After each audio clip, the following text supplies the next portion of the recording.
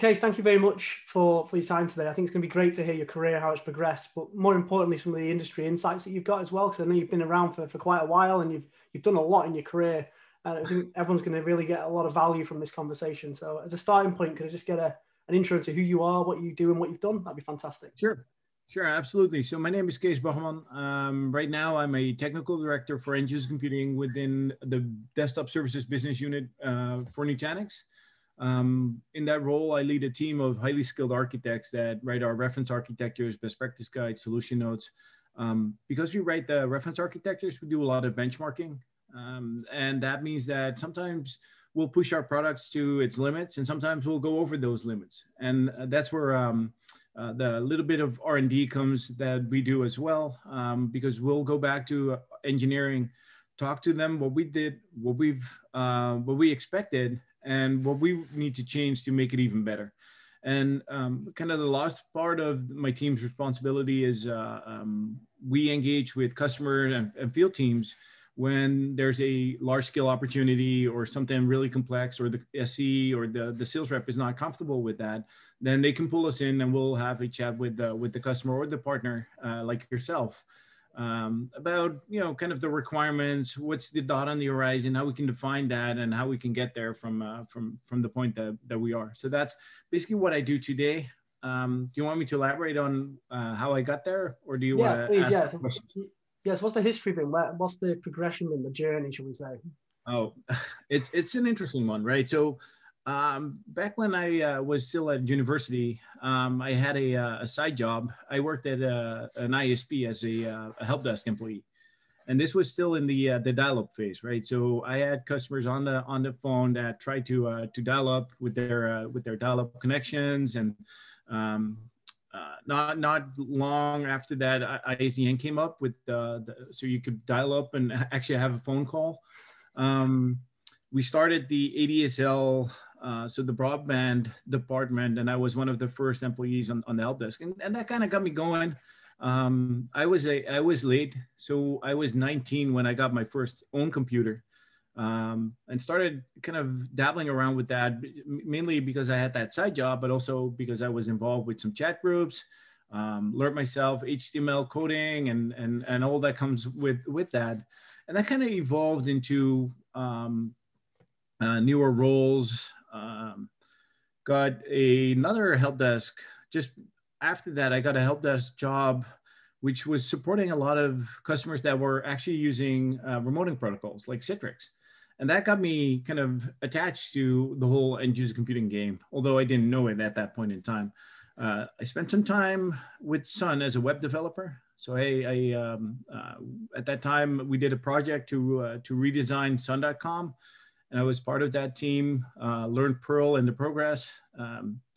Can't touch it with a 10-foot stick right now, but I used to be pretty sufficient in Perl.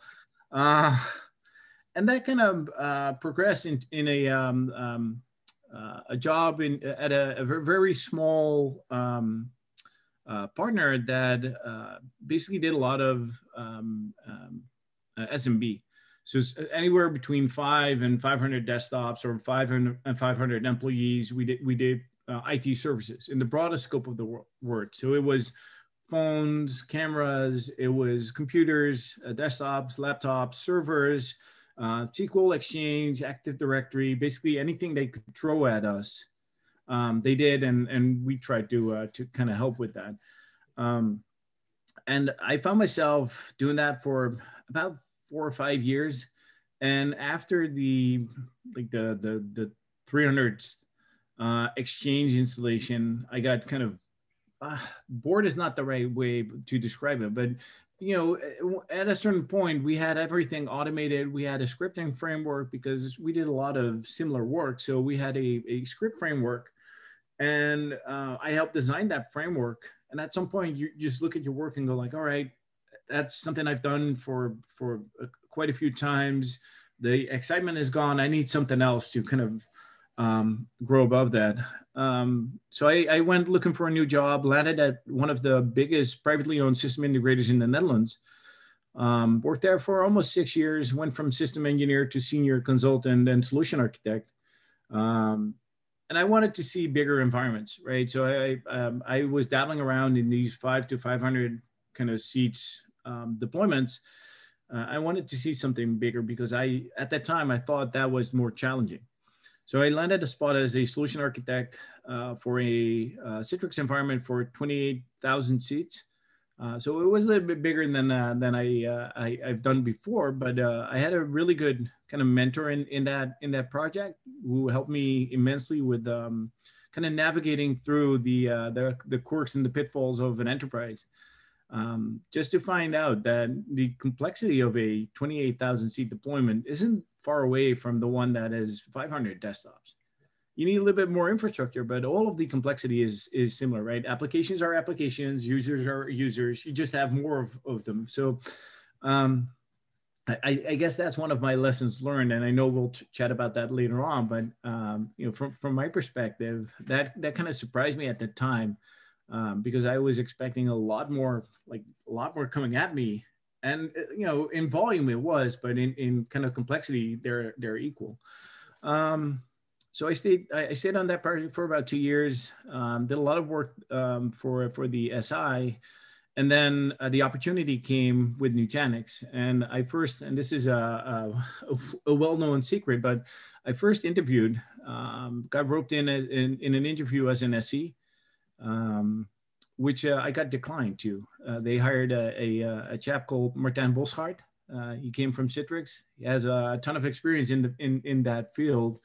And they wanted an experienced SE, and I wasn't that experienced in an SE role. So they hired him. And 2 weeks later, I got a ping from one of my good friends, Raymond Epping, who was one of the first employees in the Netherlands for Nutanix. And he said, I've got this role in the performance solution engineering team, and it fits you perfectly. You can break stuff, we'll pay you for it. And that's a role that you want to take. So did the interviews, got through 5 rounds. Remember one of the rounds, I was sitting in my car. It was during the vacation period in the Netherlands. It was like 34, 35 degrees outside. I was sitting in my shorts in my car. The air conditioning turned on. We were on vacation. So I did an hour call with one of the, at that time, one of the senior leaders, Sunil Puri, who came from Citrix, who worked for Nutanix as a VP of product for a while. And we basically chatted about NetScaler for an hour. So that was an interesting round of conversations. And one thing that stood out to me in all of those conversations is that everybody that I talked to was really, really smart, like in an insane level smart. And that really got me kind of hyped up about the job role, because I was like, wow, if I can work with all these smart people, what would my work look like? What would my career look like in 3, 5, 6 years?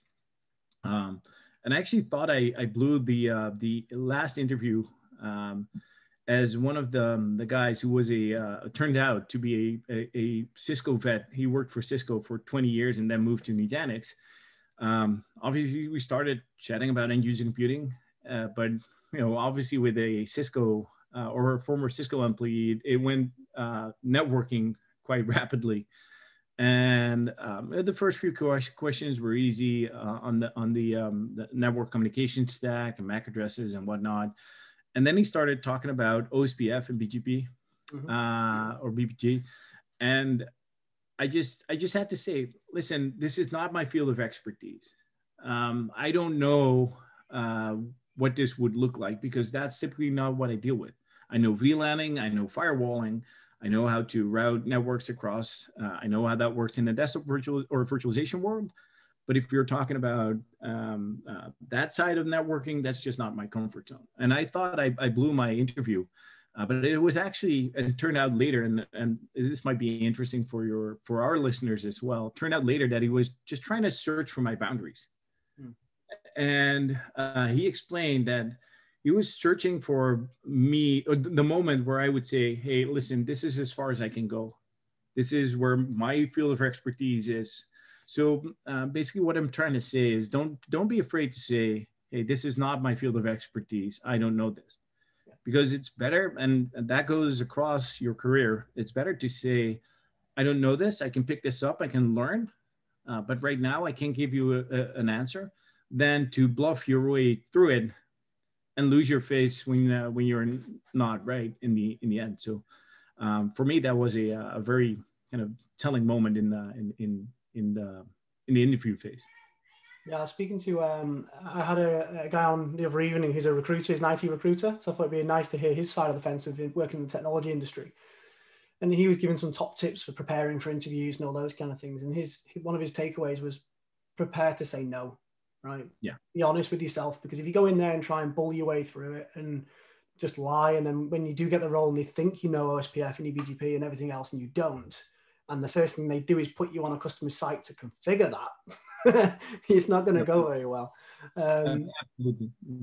So it was quite an interesting one with that from his side of the fence, from an IT recruitment point of view. Just saying, normally a lot of recruiters I've worked with in the past were kind of like, tell them everything you can do, and if you can talk about it, then still talk about it. Whereas I think just tell everyone what you can do, be honest where you can't. Because actually straight away, as someone that hires into CDW as well for my team, I want to know where the limits are and how much development you need, versus you saying you can do it all and I hire you and find you that you can't. And I think the other thing as well when you're hiring people is I don't necessarily look for the technology anymore, because most people that come into a high performing team like yourselves, like mine, and you're expected to know these things anyway by default. I don't ask that many technical questions. What I'm actually trying to find out is, do you have the right attitude? Are you going to deliver what we expect you to deliver? Have you got the ethic to carry on working and get things resolved, rather than you're the best technical person since sliced bread? Because those people 100%. I rather contain culture than attract top talent that kind of messes with the overall culture of a high performing team. Absolutely. Yeah, definitely. Cool. So that's a really cool little transition. I think what a lot of people have been talking about in these sessions is how they've gone from a support role, first line support, answering password resets, putting printer toner in, right, all the way through to them becoming, in some cases, a CTO, like one of the guys we had another evening. And I think a lesson learned that I've got just by having these conversations with people so far is that the most rounded individuals that I've spoke to are the people that started out in support and then had the attitude and desire to progress to whatever level they wanted to progress to. So I think that understanding customer requirements is what you get from being a support engineer. How to put up with no and knockback and people shouting at you ultimately, which is what you get on support quite a lot, is something that you get hardened to by doing that process, and skipping that part of your career, I think is a big no. And I think a lot of people should actually go back there at least once or twice in their career, even when they've got to a certain point, just to have a sense of realism what it's like on that side of the fence again. Absolutely, and it goes multiple ways, right? So for me, it kind of developed my my skills to analyze problems. When you have somebody on the phone and you're not able to see their screen, not see their faces, and just need to go by the information that you have, you learn how to ask questions and ask the right questions. And that helped me kind of develop in my career. So it's not just the social aspect of having people shout at you, which, you know, to a certain point, I've got 4 kids, so I've got that at home. But that helps in kind of dealing with people. But for me, the biggest plus was to be able to ask a few questions and understand what the problem was. I think that helps in advancing your career as well. Because if I'm on a phone call with the customer right now, I'm not saying that I always ask the right questions, but I know when I'm asking the wrong questions, because that will deviate the conversation, right? So it definitely helps with getting to the point real quick. And like you said, if we're like yourself and part of what I do, if we're designing infrastructure or services for our customers, I think the last thing that we keep in mind is service desk employees. While they might be just as important as your end user, because in the end, they're supporting the infrastructure. If they're not happy, then you're building a solution that is not a good fit for that organization.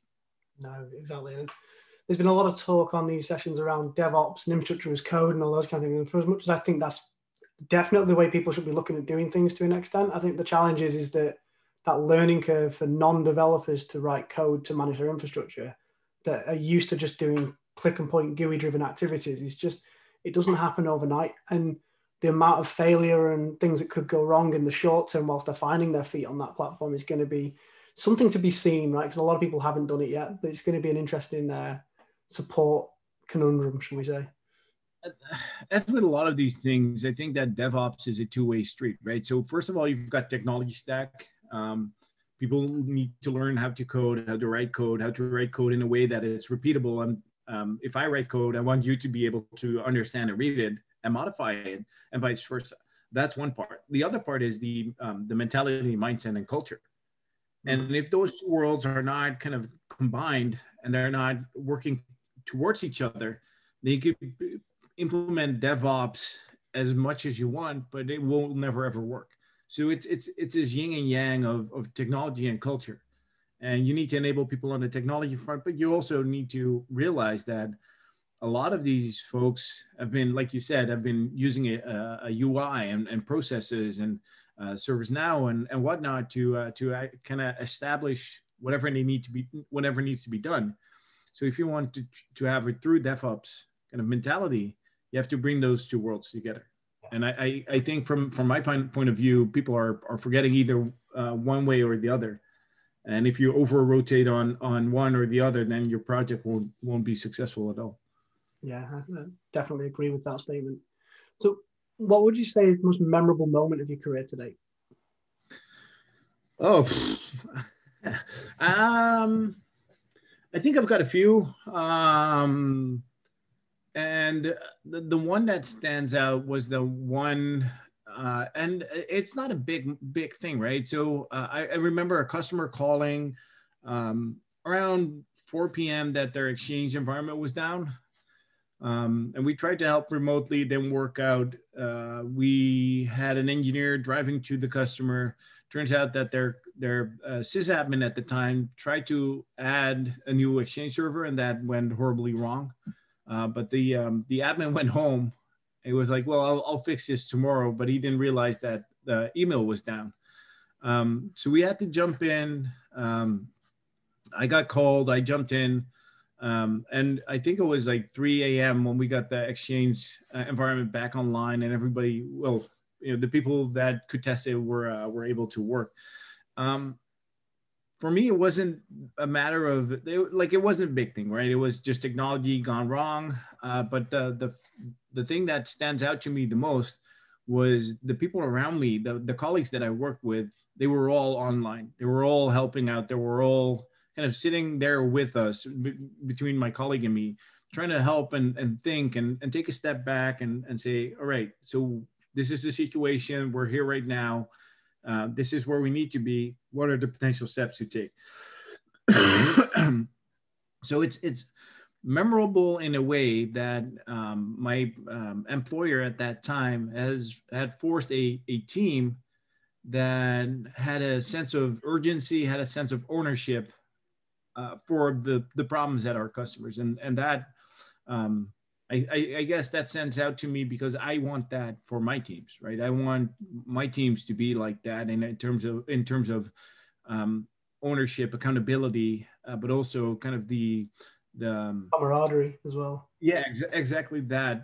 You don't let somebody sit at 3 a.m. in a data center just to figure it out. You just sit with them and try to figure that out together. And that's something that stood out to me. Yeah, definitely. Two heads are always better than one in some of those circumstances, right? It's like, I remember years ago, because when I first started out in IT, I wanted to be a developer, right? I wanted to write the next cool app, right? Just because I was from college and I thought that's what developers did.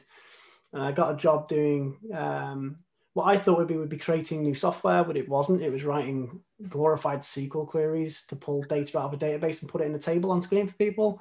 Wasn't quite what I was expecting as a developer. But I remember trying to build something myself, and I spent hours and hours and hours looking at why this code wouldn't debug and what wasn't there. And it was ultimately one full stop, right, in the wrong place. And I'm talking maybe 16, 17 years ago, and the debugging tool wasn't fantastic, so I couldn't see where that full stop was. And then I had one guy that just came over to me, and he just went, "It's there," and then just walked off. Didn't even say anything else. And I just looked at it, I was like, ah. So I think asking for that help and doing that is 100% needed, and having that trust in your team that they're not going to sit there and go, "Oh, not again," or why is this guy employed, right? You should know this stuff. Absolutely, and especially at like stressful moments, late at night, where you've been working for hours and hours just straight looking at that same problem. It helps to have a fresh pair of eyes, saying like literally, like you said, you need to change this. Yeah, definitely. Okay, Absolutely. so what would you say is the biggest mistake that you made and the lesson you learned from it? Oh, I make mistakes every single day. I think the biggest mistake that I make is not to make mistakes. So if, and this is a more philosophical answer, but if you look at the bigger picture, I think at one of my previous employers, we had two guys employed that did a lot of kind of inspirational talks, and what they did was talking about failure and how failure is a must, and that opened up my eyes. So what they were talking about was that if you never fail, it means you're always doing the same thing. Mhm. Because if you're doing the same thing, there's no chance of failure because you've done it 100,000 times, and you know how it works. And I think the biggest mistake that I've made through my career, or if I need to define one, is that I've been too comfortable for too long in certain positions. Right, at some point, you just do your work. You know you're sufficient at it because people like you, and you're getting through projects quite rapidly and whatnot. Um, Never get too comfortable in the position that you are. Always try to, at least for myself, I always try to strive for more, better, best, just to challenge myself. And I think that's, it's not a mistake in terms of doing something wrong, or it's more a thing that I think I can do better, or people should do better if they want to progress in their career. Don't take comfort in the place that you are. Strive for the place that you want to be. Yeah, and I think a lot of people on these sessions have been saying very similar things, right? Where they got into a role in an organization, they got very comfortable in that role, they spent the largest part of their career to date in that part of their career. So I know that I think Simon Murdoch on the first episode that we sent out, he said that he was working in the reseller space for, I'm going to try and remember, we'll say 10 years, right? And he was doing the same role for 10 years. And then he reckons that he learned maybe 1 year's worth of information over those 10 years of usable content, right? And then he then went and became CTO for a distribution company in the UK. And he said he's probably learned 5 years worth of stuff in the last 18 months in that role. Yeah. And for him, it's like, that was the same situation he was in, which was he just lost his desire or his goal or what he was aiming for. And then all of a sudden someone lit a fire on his backside and he decided to try and do something more, which is now why he's where he is. And it does, it's every individual is different, right? And sometimes you're just comfortable with being comfortable, like that's fine, right? If you're in a good spot and you get the work done that you need to do, and there's a good work life balance and all of that, then I'm not the one that will tell you that you need to get more out of your life. I'm just saying that if I look back on my own career progression, I need to be careful not getting comfortable with the role that I'm in. I need to kind of, and that's what you see in kind of my, if you would go to my LinkedIn, you probably see that every 6 months to a year, maybe a year and a half, I change roles, and not in a very different role, but I just progress. And the way that I try to achieve that, excuse me, the way that I try to achieve that is to set short-term goals, something that is realistic. And I'll talk to whoever is my manager or my senior at that point in time, and I'll ask them, what do you expect from me in the next 6 to 12 months? That way I know what their goals are, and how I can align my goals to their goals. Because in the end, you've got company goals, you've got personal goals, and you're most successful if you're able to align those two together, because that positions you in a position where you thrive for your own goals. There's something for yourself, and it's also beneficial for the company you work for, the team that you work for, or your own career. Yeah, definitely. And would you say you've made any sacrifices on the way? Um, I wouldn't call it sacrifices. I call it choices.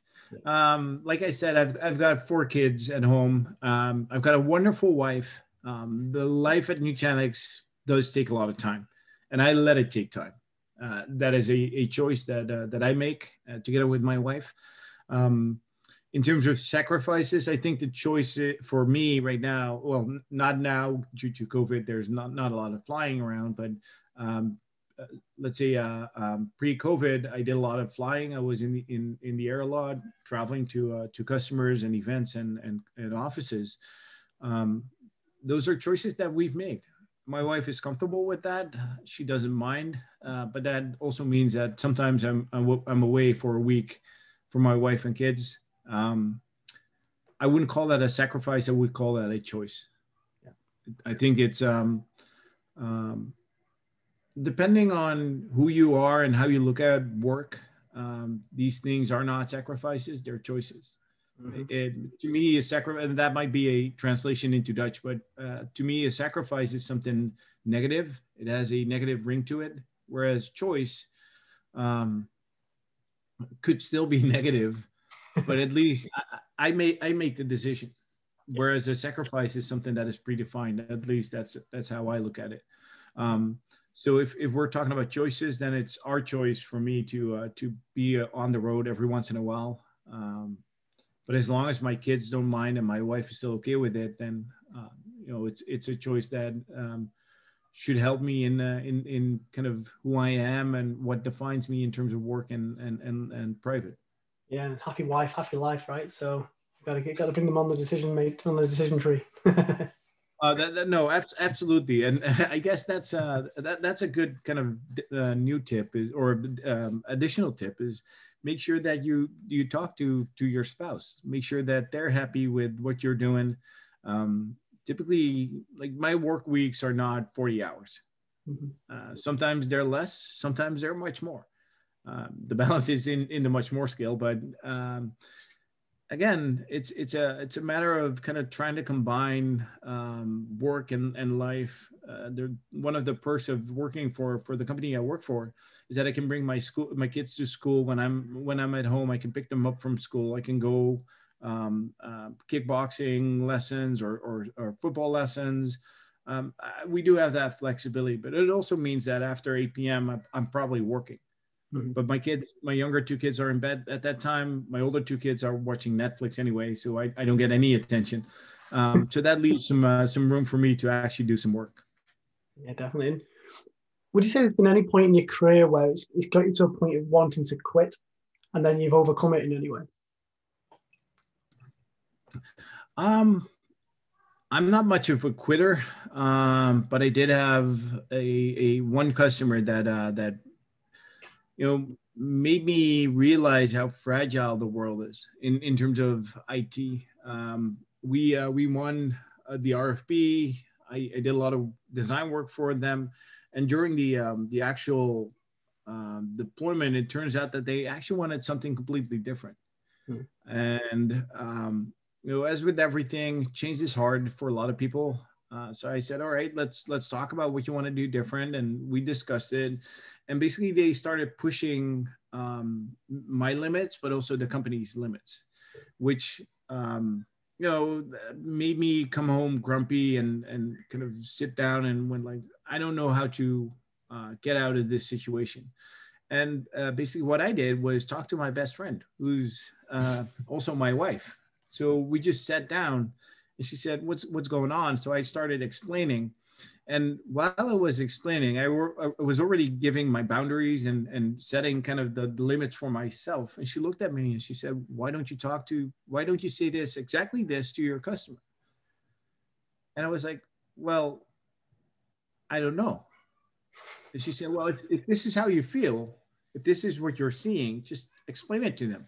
And that's what we did. So I went back the other day, sat with the customer and exactly said what I said to my wife, that I think they're testing my boundaries and this is as far as we can go in terms of investment, in terms of finance, in terms of the additional value that we could bring in that project.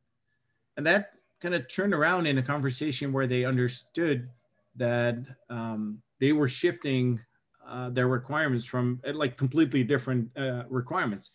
And that moment for me was also a moment of realization that if you open up, if you're able to be vulnerable, and it's a scary thing, being vulnerable. Opening up is not easy, especially not towards customers, because you want to be that person that gives advice and leads them. But in this case, it actually made a lot of sense and helped us progress the project. Yeah, definitely. It is always a challenge when that happens, right? And I think I remember seeing a T-shirt once about solutions architects, right? It's just like glorified educated guesswork. So it's getting people's opinions and trying to make sense of them most of the time. Absolutely. And it doesn't help when you have moving goalposts. So defining the goalposts and defining where they are kind of helps in getting things done. Yeah, definitely. So top 3 tips, if you're looking back at yourself when you first started out or when you decided to pivot your career, what would be your top 3 tips that you would like to follow now? Set goals, set realistic goals, short-term goals. Like I said, don't look at yourself in 12, 18, 24 months, because that will be completely different by the time you get there. Mm-hmm. Set short-term goals, 3 months, 6 months, maybe 9 months. Do that. Make sure that you align them with your senior management. Don't be afraid to skip level. So if you have a manager that doesn't listen to you, don't be afraid to talk to who's ever above that, because we're all human beings. We all have our own point of view.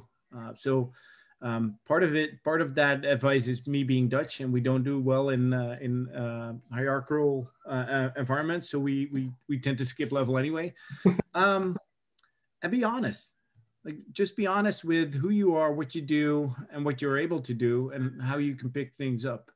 And I think that those 3 will progress your career. And it won't be easy. Nothing is like, don't expect people to hand it to you. That might be tip number 4, if I may. If you're looking at work, people will never hand it to you. You have to earn it. You have to go for it. You have to make sure that you tick the boxes yourself before people will do it for you. Yeah, I remember asking, I think it was Jim Moyle, a good many years back now when I first met him. And I said to him, well, how do you get to becoming a CTP, right? And he just turned to me and he went, you don't aim to become a CTP, you just become a CTP, or something along those lines, right? It was like, literally, don't aim for it. You'll get given it if you're worthy. Yeah, that's 100%. Something like that. A title should not be a goal. It should be an effect. So if you want to do, if you contribute to the community, you'll get these titles by yourself. Yeah. It should not be a goal by itself, because that way you're losing the actual kind of concept of something like a CTP or a vexpert or an NTC or whatever community title. I think for me, having a few of them, it came because I cared about the community. I wanted to mentor people and help them. Mentor is a big word, but help them in solving problems, solving situations. I'm just opinionated, so I wanted to give my opinion about the EUC space, and that kind of resulted into getting a CTP title, a vexpert title, Login VSI, and NVIDIA. Yeah, definitely. And I know one of my guys has been saying that he wants to get a community title. I was like, that's great. What community work are you doing? And he was like, none. I was like, well, you're not going to get a community title. And it's as simple as that. So you're out there, work that way. Sharing your knowledge, experiences, and just having an opinion. I think one of the things I try and advocate within my team is, if you don't know the answer, or it's not your expert area, but you have an opinion of it, still share your opinion, because people are potentially paying you a considerable amount of money to have an opinion in a lot of the cases, and they're using that opinion to then make an informed decision. Whether they want to follow your advice or not is another question, but at least you've then provided your approach. Sometimes you just give an advice in a different point of view. Just to give you an example, yesterday we were discussing a very large deployment where we want to provision a full stack solution with automation. We had automation experts on the call. And I'm an end user computing guy, right? So I hardly know about automation, just about the stuff that we need for our work. and they were chatting about interfaces and whatnot. And I just stepped in and went, well, what if we built this in a concept form? And they stopped talking for a while. You could notice it took them 3 or 4 seconds just to kind of sink that in. And they went, well, we hadn't thought about that. Now, I'm nowhere near an expert in anything. The biggest expertise I have is failing. But giving a different point of view about a topic that you might not really know about kind of helps others as well, because you're coming from it from your angle, and that's a unique angle anyway. So that might help progress other people in kind of getting ideas and building stuff out. Yeah, awesome. Let's take a change. Let's talk about industry, right? So obviously a lot has changed in the industry since we started out, but what would you say the biggest change has been since you started? So the biggest change that I'm seeing is that IT is being forced to step out their ivory tower, which is a great thing. Mm-hmm. I remember where the IT admin was kind of dictating how IT should look like, whereas now that power is where it belongs with the end user. Yeah. And I say that with a lot of confidence. Not every end user will be able to kind of cope with that freedom. So the biggest problem that we face in the industry is kind of supplying that spectrum of people who are not able to deal with all the change and the responsibility and autonomously versus the road warriors and the Generation Y, Generation X that want to bring their own device and they want to consume their own services. They swipe their credit card whenever needed. So that whole spectrum of people who are maybe kind of stuck in what they did. The example that I always give is at one of the projects that we did is we upgraded one of their line of business applications, and the icon was still in the same place on their desktop. It just went from blue to red. Like the icon was the same icon, just went from blue to red. And we had people calling into the help desk because they couldn't find their application anymore. So we still have people like that in the workforce. Like in the overall workforce, there are a lot of people like that. On the other hand, we have people coming from school. They're whiz kids. They're kind of matured with technology, right? Those are the kind of people that walk up to a screen and start tapping it, and they're surprised if it's not a touchscreen. Now that kind of spectrum brings in a lot of complexity because it's easy to serve one or the other. But everything in between is hard. And I guess the biggest change in our industry is the aspiration to support all of that and the technology stack to go with it. So if you look at VMware Workspace ONE or the Citrix Intelligent Workspace or Workspace with Intelligence, I don't know what the official name is right now, but you see that there's a shift in workflows in terms of what we offer to that end user. And that kind of helps us kind of service all of that spectrum in terms of end users. Yeah, definitely. I think when I've been speaking to people, I've been talking about service-oriented IT, understanding what service is delivering, how it's then delivered and consumed. But I think I was speaking to my friend who I mentioned earlier, who's gone into a technical leadership role in an organization at a board level. It's a very small organization, right? It's like 100 people.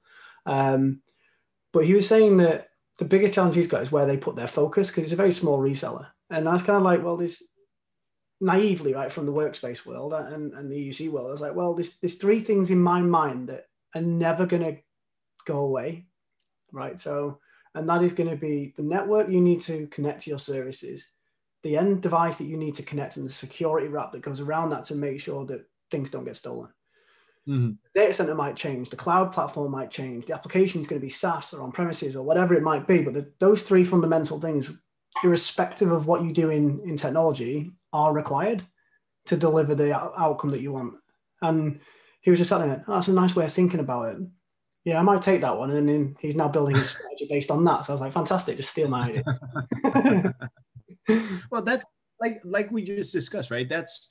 You're giving your point of view from where you're comfortable, and that gave him an idea of how to do it in his environment or his kind of specific scope of control or domain. So that's kind of where I was at with that, having an opinion, being able to articulate on it, and that might inspire other people to do something different. Yeah. Yeah. And I think that's the thing, that we've got to inspire people to do things different. There's too many people doing the same thing at the moment, that's for sure. Okay. So if we think about the current pandemic, right, it's having a lot of negative, and in some cases, some positives, right, out the back of this. What do you see is like the biggest positive and negative that you're seeing at the minute? I think the biggest negative is the social aspect, right? Everybody is moving towards working from home, and like we're doing right now, we're on a Zoom meeting.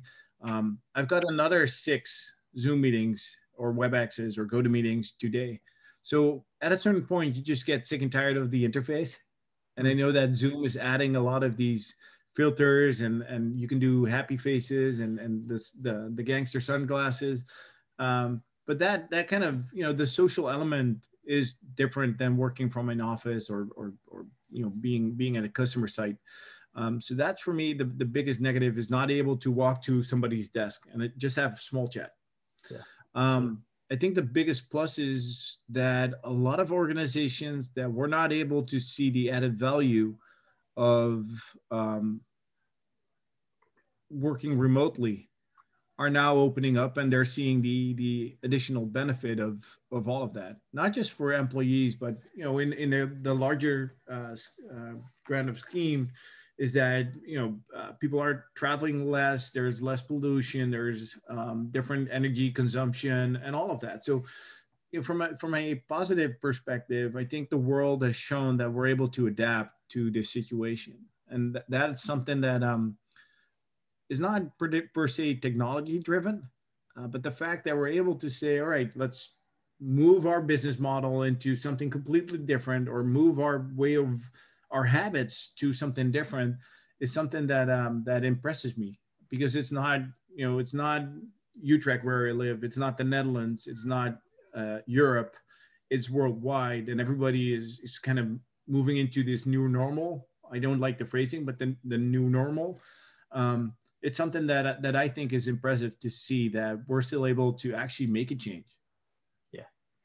Yeah, and I've got there's another session I did the other evening with Bradley Wilkie, where he sent me a Oculus VR headset in the post, and we created a Mr. Techtalk home, and we basically did the entire interview in a virtual building, right? And we went into a sauna, a bit weird.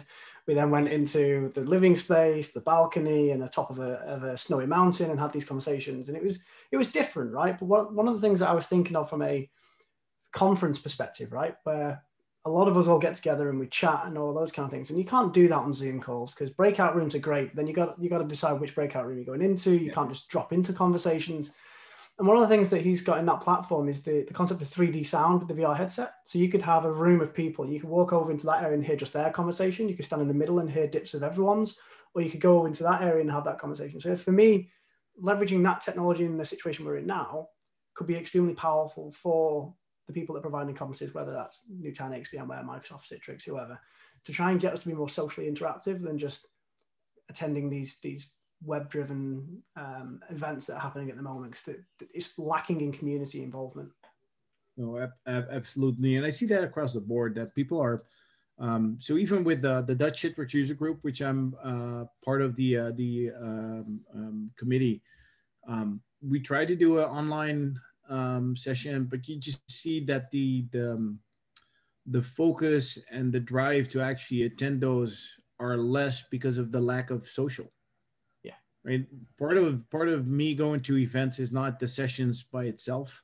It's talking to people like you face to face, having a dinner with people, drinking a beer, or in my case, sparkling water.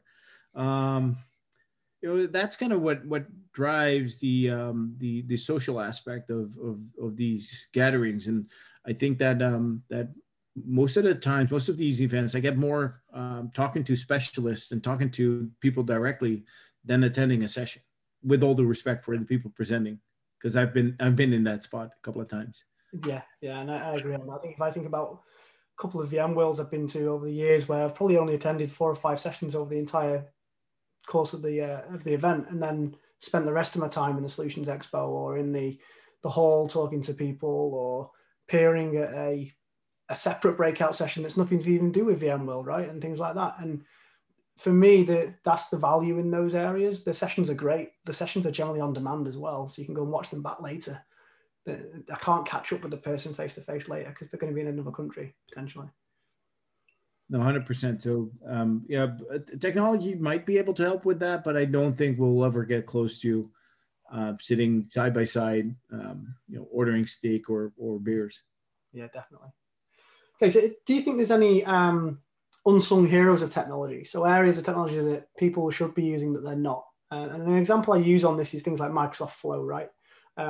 Most people have it as part of their Microsoft licensing. They can use it to automate some mundane tasks, and it's actually just click and point, drag and drop scenarios, as long as you know the process of what you're trying to achieve. Is there anything that you think is unsung that people need to be aware of? I think that's a good question. So in terms of technology, I know that we discussed that previously, but I dabble around with IoT a lot. So I like home automation, and I know it's upcoming, but I think that just the fact that we're able to create a better life experience by using automation at home helps immensely. And I know a lot of people are still afraid of it because there's security implications and whatnot. Now, you can kind of mitigate that by keeping things local or segmenting out on the network. But I honestly think that that home automation will drive a lot of enterprise automation as well. Yeah. As we've seen with numerous accounts of technology, just take Windows and Office, for example. Home usage has driven that usage into the enterprise as well. And that's what I see for automation and IoT as well. The more we'll use it at home and drive consumer adoption, the more will be the new standard in enterprises as well. And that will make our lives a lot easier. Yeah, definitely. Do you think there's any areas in enterprise IT that organizations just undervalue or underinvest in? Well, working at Nutanix, there might be an obvious answer to that, but I won't give that answer. I think the biggest area that organizations are undervaluing or not investing in is their actual workforce. And with that is that, when I say that, I actually mean that, and I'll give you an example. So a while back, we did an implementation for a hospital. It was about 15,000 seats. And we were looking at creating the designs, and I was actually reviewing some of the high-level designs. And then the CTO of that organization asked us to stop because he wanted to listen to ideas that we had to create a even better platform. And I actually asked him if he ever spent time with nurses on the floor itself. Like, did he ever spend time on a cow, computer on wheels, like these things that they have in the hospital? And he looked at me and he went kind of weird. He looked at me and like, why should I do that? And I'm like, well, those are the people you're actually building this stuff for. So if you're asking for ideas that are semi out of the box, why not spend a day or two on the floor running, see what they're doing, see how their processes work, see how they're kind of working their way around processes, because chances are that they're not following whatever you designed. Yeah. Right. There's a graphic somewhere on the internet that says architectural design, and it's a footpath. It's like grass, and then there's a trail right there. Basically, that's kind of the image that I had. And he actually took that advice. He spent a couple of days in different hospitals just walking around on the floor, and he noticed that people are trying to take shortcuts or do things differently, and we were able to adapt to that. And the moral of that story is that I think that the biggest thing that is undervalued is the opinion of people that have to work with whatever we build. Yeah. There's still a kind of a stigma on IT that we should dictate whatever end users are using. Yeah. It's the battle that I've been fighting ever since I started in IT, is that if you build something for someone, it needs to be usable for that someone, and not whatever, like it shouldn't be a glorified eco project for me to show off my coding skills, right? So when I think about undervalued and underinvested, I think it's the actual end user, not the technology itself. Yeah, and I think that's one thing That that makes sense. the amount of times that I get involved in conversations where it's like, so is this right? Is this what you're after? Just very simple, right? Device choice, right? Yeah. Oh, we're going to buy 10,000 Surface Pros, right? And I'm like, are you sure? Is that what people want? Do they know? Is it right for them? Is it light enough? Is it portable enough? Are they happy with the little flappy thing at the back digging into the leg on a train or whatever? Are they happy watching, like in my scenario, right? I sat on a train and had the Surface Pro on, and then the train jolted, and then the 2,000-pound device went flying down the train, and I'm left with like $100 keyboard, and it's like, oh, great. So there's those kind of things that I think everyone has an opinion of what they'd like to use, and I've always said in the past that I feel more productive on a Mac. Am I more productive on a Mac versus a Windows machine? Probably not, right? And the actual recognition for that for me is I've just moved back to Windows, like literally over the last 2 weeks. And that's purely because my Mac Pro created a mini mushroom cloud. And decided when it was really warm, it overheated. It's not very good at keeping itself cool anyway. And then it died finally after many, many years of use. So I've gone out and I thought, do you know what? I'm going to go have change. I'm going to go back to Windows again and see what it's like. And actually, I'm just as productive. But personally, as an opinion, I felt I was more productive on the Mac. So if someone had given me a Windows device when I was in that mindset, I'd have just gone, no. And I'd have used the Windows device for propping a window open or something instead. Awesome. So let's do the lightning round. So quick, snappy questions and answers, and then we can call it quits and get to our daily lives. So last technology purchase. 2 Fire Sticks, an Amazon Echo, and a Blinky. Prime Day. Prime Day. Who's your biggest inspiration? My wife. Perfect. What does work-life balance mean to you? There's no work-life balance. Well, I'm not defined by any of those. So I'm just me being me, and if that means I'm playing around with my kids or attending soccer training or football training or whatever training or working, it's just me being me. Yeah. What did you want to do when you finished school? 2 answers. I wanted to be an archaeologist at first. Turned out to end up in cutting edge technology. But I was actually schooled as I've got a bachelor's degrees in commercial economics. Oh, okay. Different line. The amount of people that go and do all these fantastic degrees and things, right, and then end up in IT. I mean, it was the best thing I could do. What's your favorite book? The Subtle Art of Not Giving Up. Brilliant. I'll put a link to that somewhere as well so people can go and see that one. Most important thing to you? Happiness and health of the people around me. Cool. What would be your words of wisdom if it was in a tweet? I think I tweeted it just recently, and it's a quote from somebody that gave me training once on a product called Res Automation Manager. Yep. And the guy on the Plancius he was a brilliant mind. He's still a brilliant mind.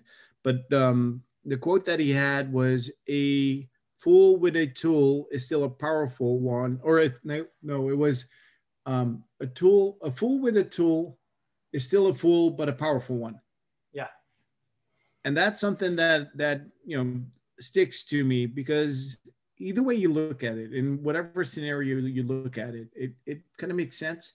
Basically, it says don't be a dumbass and think before you do. Yeah. Right. A tool to do your job, whatever the tool is, a Mac or automation or a mindset or maybe knowledge or a role. Doesn't matter if you have it. If you're an idiot, you're still an idiot, but you just have something to enable yourself. So that quote stuck with me for I think that training is easily 18 years back. So it did make an impression. Perfect. And what would you say your favorite song is? Oh, wow, my favorite song, First Rebirth from Svensson and Johansson. I'm not sure if you know it. I'm gonna have to try and find it now. I don't think a lot of people will know it, but it's early rave. It's one of my favorite songs all time. I remember walking into a party with 15,000 people, and that song came up, and I still get goosebumps when the first tunes of the song play. Okay, next one. So fill in the blank. The new normal is horrible. Must watch TV show. I don't watch a lot of TV, but I think if I have to name one, it's something with barbecue. Okay. And favorite junk food? So I skipped. So I started doing low carbs 3 years back. So I don't eat a lot of junk food. But if it's junk food, it's probably Jesus. It's probably going to be just a hamburger or something with meat and without the patty. Yeah, definitely. I could do a burger now, to be fair. So I think on that note, we can probably call it quits. So yeah, thank you very much for your time. It's been great hearing about your experiences, and hopefully someone can take something away from this session. Cool. Thank you, Cal. Cheers.